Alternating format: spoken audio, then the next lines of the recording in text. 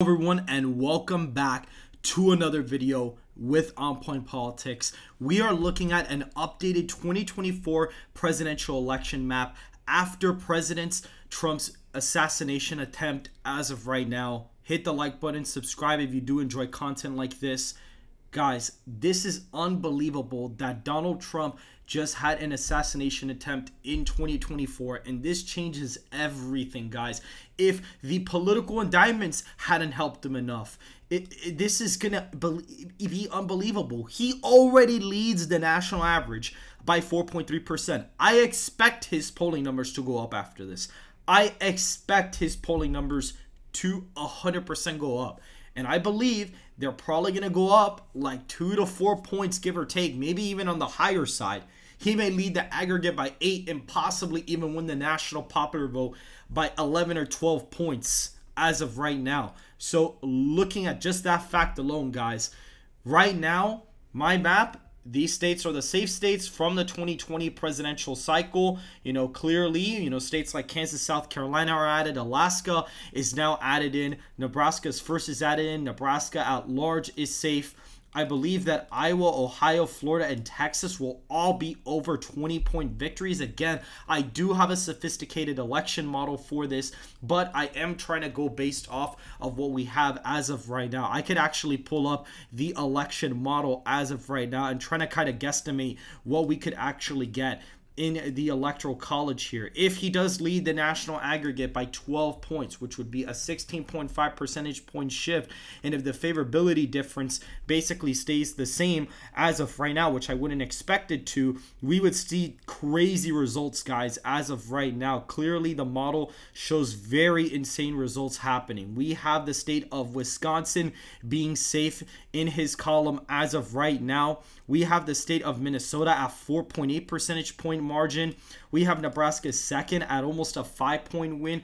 The state of Michigan would be a 12.7 percentage point win. We have the state of Pennsylvania here at 14.3%. North Carolina, Georgia would more than likely be in that column. Georgia is 11 points in this forecast. Arizona is likely. Nevada, if we go to Nevada as of right now, it is a 15-point margin that will go in the safe Republican column as of right now. In the state of Virginia, around a 2-point victory would be expected. New Mexico, the victory would just be absolutely huge as of right now. In this election, New Hampshire would be a big victory for Donald Trump, about a couple points there. California would be in the likely Democrat column at just 10 points. Colorado is in the lean Democrat column right now. Delaware, likely. You see, these states would be safe. Connecticut, likely. Rhode Island, likely, would be in that column as of right now. Delaware would be in the likely column. New York goes under 5 points. New Jersey in the model would be a tilt Republican margin as of right now. Illinois flips on the model as of right now. We can see it right here, 0.2 percentage points for Donald Trump as of right now. Washington and Oregon, both lean margins of victory, and Maine at large would be a historic election victory for Donald Trump at a likely margin as of right now. So based on the model, as of right now, he would be winning 380 electoral college votes, even with Hawaii being a tilt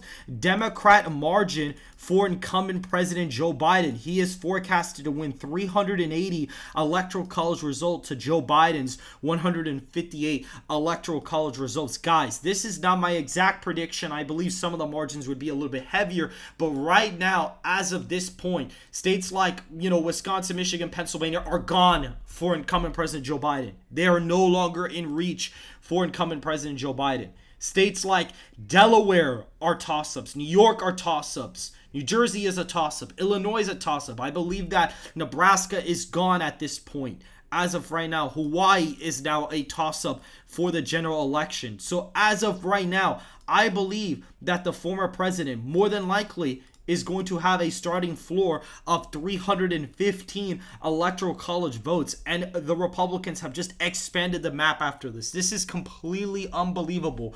I even believe that states like New Mexico would be gone. Minnesota are probably gone. New Hampshire, even at this point, and Virginia are probably all gone for incumbent President Joe Biden. And we have a map where Donald Trump more than likely is going to be able to get 347 electoral college votes right out the gate. And we could see something in the magnitude of a potential possible Reagan-like landslide where Donald Trump's maximum victory could be 345.